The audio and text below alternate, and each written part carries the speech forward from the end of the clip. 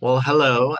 My name is Pierre van der Westhuizen, director of the Gilmore, and I am so thrilled to be joined today by our 2006 Gilmore artist, Ingrid Fliter. We were so happy to be able to add you to our virtual lineup for this season in this very special concert. So thank you, Ingrid, and welcome. Thank you, Pierre. Thank you very much. So glad I'm here and seeing you and talking to you. I know it's so wonderful. I'm so grateful for all of this technology that allows us to do these things. Absolutely. Um, a question that I have been wanting to ask you for a long time, and Dan Gustin has told me a little bit about how special this award is, and the wonderful relationship that you've had with the Gilmore. But I'd like to hear from you. Can you tell us about that moment you found out about the award and just that whole experience? Well, yes, it's historical for me and hysterical at the same time. Yes, because that was absolutely the last thing I expected. I must tell you, it's the last thing I expected. So I was in Atlanta playing a recital for the Chopin Society, and I was not particularly happy about the weather or the circumstances, or I was far away from home again, but I knew that someone from the Gilmore Award, which I knew afterwards, he was the director of the Gilmore Festival, was coming to meet me. And my first thought, my first impression was that he was going to invite me to the festival, which I was absolutely excited about. So I even called my mom and I said, you know, that someone from the Gilmore Festival is coming, and we will see. Maybe I will be able to play in that wonderful festival. That's so exciting. Okay. So he came to my dress rehearsal, which was in the morning, and he invited me for lunch. He was very friendly, very pleasant. Actually, I felt so easy going with him that I started talking about my life. He was asking questions, but very subtlety in a subtle way. And after maybe an hour of conversation and eating some salad in a very relaxed way, he says, "Well, you know that we have a festival in Kalamazoo." And I say, yes, I know about that. So I said, oh, here comes the invitation. And he says, well, and you know that we have the Gilmore Award. And yes, I know about that. I know the other the winners who were Andrzejewski, I knew Ansnes. I say, okay, you're the next one. Just like that. Simply like that. Okay, you're Oh the my next God. one. I say, Oh. what are you talking about? I was absolutely out of my body. I was Oh. shaking. I was shouting, and I hugged him without even thinking. And it was one of the most touching and revolutionary moments of my life. You can imagine. And then I called my mom. I called everyone, and Dan could listen from the other side of the phone that everyone was shouting uncontrollably. So That's yes, that wonderful. really changed my life, and actually, what came afterwards changed completely my life, Yeah, I was opened going me to the door. ask. Yeah. Yeah, I was going to ask what has that allowed you to do? What is that you wouldn't necessarily have done or thought about, or anything that comes to mind that the award has allowed for you? Well, it opened me the doors of the world Yeah. uh, from many points of view. Hmm. Actually, gave me wonderful management in the United States, management in Europe, Asia, Australia, Mm. um, a recording contract with EMI at that time, then Lean Records, um, concerts everywhere in the world.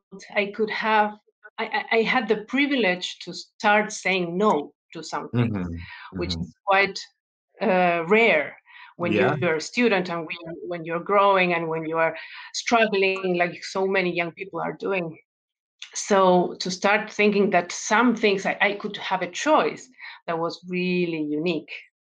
And for most of all was the recognition, the support, the trust that I received from such a distinguished jury.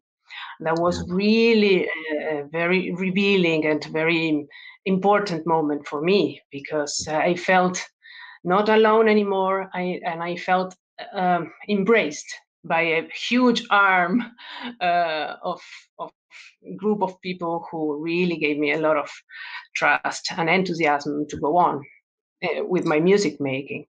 Well, it's something that really struck me when I came to the Gilmore is that there's this beautiful relationship between the audiences here, not only the organization, but the audiences and the Gilmore artists, and particularly you. They, people in this stop me in the street and ask me, "So when is Ingrid coming again?" She's coming again, yes. And um, Really? there's this beautiful thing that has developed, this love story between That's you what I wanted and to the add. Kalamazoo audiences. Yeah, Absolutely, you read my mind, because that was the on top of everything that I said. I found an amazing group of people that yeah, many of them became dear friends with me. yeah. And we are in touch, even if we don't see each other for a long time. And every time I come to Kalamazoo, it feels like home. Well, And that's I feel the warmth of the people. I feel the enthusiasm, and it's really like a shot of energy for me, of yeah. life, of love for music, love for art in general. So what a wonderful society that really understands and feels the importance of this Right. experience, of the artistic experience. So it's really unique. Right. And we know, I mean, as a musician myself, and we know as artists that that kind of atmosphere spills out onto the stage, right? And it just Of inspires course, you as an artist. of And course. I No doubt. think And that's actually, wonderful. the public is quite open to new experiences. It's not the kind of public that they heard the recording and they want exactly what they know. They are open to new things, to Yeah. go over the boundaries and experience. And they are fresh and experience the music for itself, and not for a prejudice or something that they are expecting you to do. They are Exactly. quite unique, also from that point of view. Yeah, yeah, it makes for some really wonderful opportunities for unique programming and, like you said, pushing the boundaries. But, I'm so curious, how did this program come about, this recording that you made? I understand it was in collaboration with the festival, but I'm curious how this all came about, how you found a studio, all of that. Can you tell me how this happened? Well, first of all, it was in the middle of the lockdown, so Yeah. everything was impossible to do. But I decided to pick up the phone and contact my friend who made a video. He was, Mhm. of course, free and available. Nobody had nothing to do. Yeah. The place that I rented, it was a beautiful place in here where I live, in the mountains, in the lake, Mm. which they use for events, but they never use it. It's most of the year it's free, Mhm. empty, with only the beautiful wood. But so I knew this place because I lived in nearby that, and I had my piano inside at that time. Of course, it was not there anymore, so I could prepare also the Beethoven recording that I did 10 years ago. Ah, I prepared in this place, and it has beautiful windows looking to the mountains. And at that time it was January, so it was winter and snowing. So I have the best memories of that place, and so another good reason to go there. It was available, of course. Then my friend who has a piano shop in Italy, where they were closed, but they had the chance to open just the deposit of the pianos just for me. So they brought me the piano from Milan. Everything was arranged in 3 days. Three. wow, wow. And I only had to get ready and practice because um, when we were in that time of the year, it was April, or everything looked so far away that we were all in our caves, in our Yes, caves, and right. so to imagine that I was going to record something, it felt so enormous. But then I said, why? This is something I know how to do, and I've been doing all my life. Yeah. The little details that I had a daughter that was 2 months old, Mhm. but that's what Yeah. to talk about later. But in any case, I organized it in 3 days, and actually, those things sometimes that come out in a very natural and spontaneous way are the ones who come out in the best way. In Mhm. my experience, Yeah. always happens that the things that just you do with your guts and with your belief that it, and you go with it and you go with the flow, they work very well. And actually, I play the recording absolutely from the beginning to end. And then Wow. you won't see that, but then I jump in the floor. I say, "Oh, how wonderful is to play!" But I you wish won't we see had that seen in the that. beginning. I know it shouldn't have cut, but Yeah. I was That's so happy to lovely. do it. So Yeah. happy to do it. And also, I included repertoire that I deeply loved all my Mhm. life. So I played two composers, which are my dear, dear friends, Beethoven and Chopin. And Beethoven Sonata Opus 31, number 3, which is really a unique work that I love very much because Mhm. um, Beethoven shows in this work a different perspective and a different phase from what we are used to. We are used to see Beethoven with the eyebrows quite angry and Right. this fighting concept of energy. But in this music, he shows us wit, humor, um, even lightness, Yeah. and what's most curious is that he composed this music in one of the darkest periods of his life, Mhm. and besides that, he was able to create such a you know celebration of life, Yeah. and this is something that really inspires all of us enormously. So I think that this sonata really it's very proper for this time of It the is. time that we are living. How wonderful. Yeah, I was talking to another Gilmore artist, Igor Levitt, the other day about Beethoven. And he made a point also that even in all of the darkest moments with Beethoven, um, it kind of he comes through this, there's moments of hope, and Yes, which is so important, and especially now, especially this year. And so I'm thrilled yes. that you presented Beethoven because it gives us that just that moments to hold on to. Absolutely, I agree. I Yeah. agree. And also, the second part of the recital is dedicated to Chopin, which is the quintessential of enjoyment when you listen to piano music, I must say. Right. Well, I mean, Chopin and for me, I feel like, almost synonym. When I think of Chopin, I think of Ingrid. And Thank especially you. when I came in 2018 and you did this beautiful dedication recital to Dan Gustin of Chopin Nocturnes. What is it about Chopin that you connect with so deeply? Well, first of all, I owe my life to him, actually, because Mhm. my parents met thanks to my father playing the Chopin waltz in the piano Oh, no when kidding. they were. Yes, Oh, so it was a wonderful. neighborhood meeting, and my father had a piano at home, and my mother was invited to this meeting, and she heard my father playing by ear. He was not a professional pianist. He just played by ear, and I still remember him playing when I was a little child. Chopin Mm, waltzes in really a wonderful way. So she fell in love. They both fell in love, and that's how I was born. Let's say.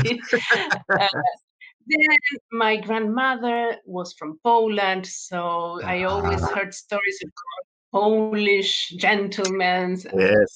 Then Rubinstein recordings sounding at home, everywhere, Mm, in the car, in the kitchen, in the morning, in the evening, all the time. I had the Rubinstein recordings in my everyday's life, like yeah. bread. I have Chopin and Rubinstein,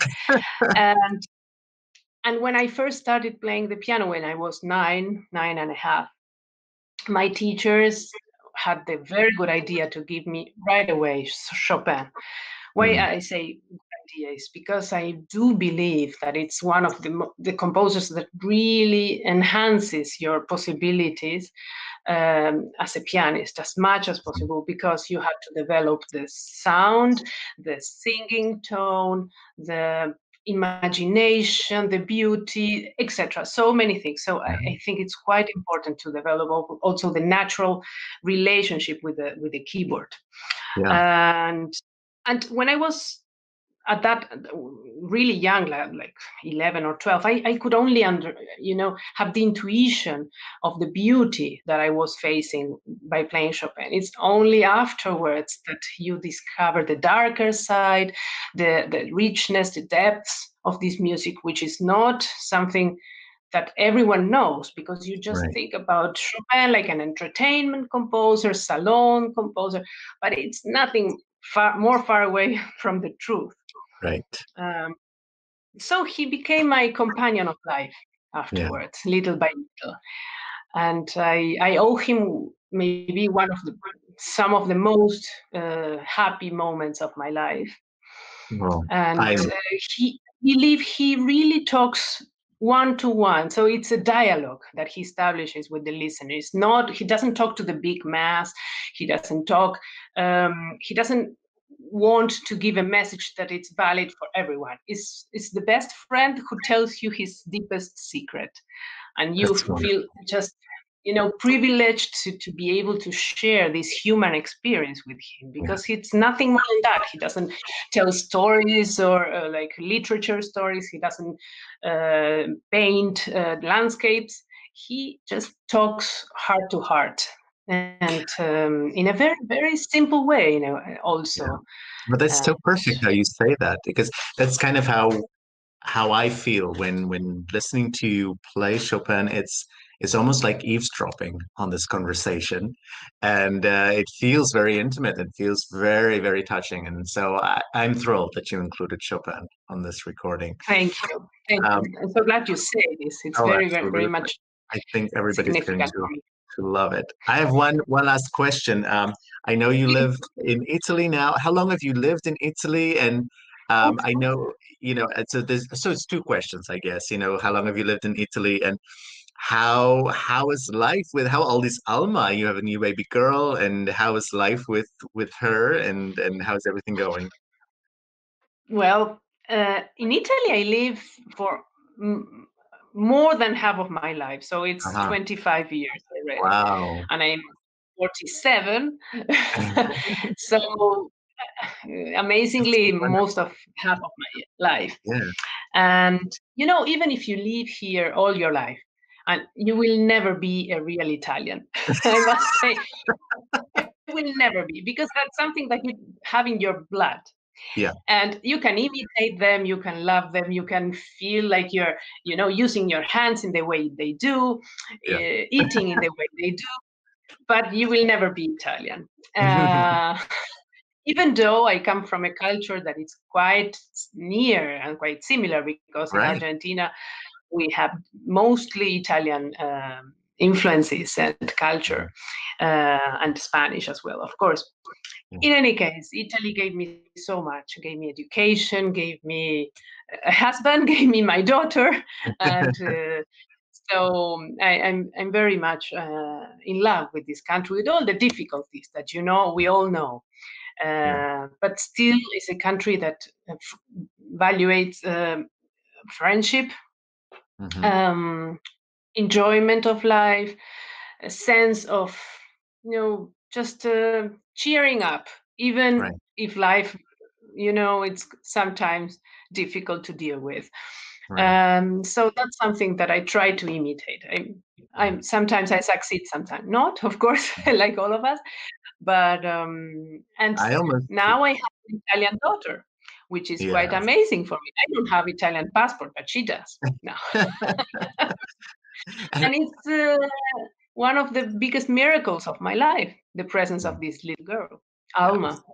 She's an amazing miracle. I look at her and I'm still asking myself, what's the role that I have in her life. What's the meaning of being a mother? It's not so easy to understand. I think it's something that it grows with you, and I believe I have to accompany her in her life because that's her life. So I have to be a presence that helps her find out who she is, and it's quite a privilege. Well, I had a wonderful friend who said, with the birth of our first child, who said, when the child is born, the mother is born, the father is born. So we all learn together. And I think it's actually a quote from somebody else, but I can't remember. But that has stayed with me all this time, and we all learn That's together. But a great way to put it, Pierre. Thank exactly, you. yeah, I will. It absolutely. will accompany me as well. Very good way of saying it. Well, Ingrid, thank you so much for taking some time to talk with us, to talk with me. And we can't wait to hear you and hope to have you uh, here in Kalamazoo again someday. But in the meantime, all the best to you and your beautiful family. Thank you, Pierre. The same for you. What a pleasure to talk to you on Thank this you. occasion. Thank you.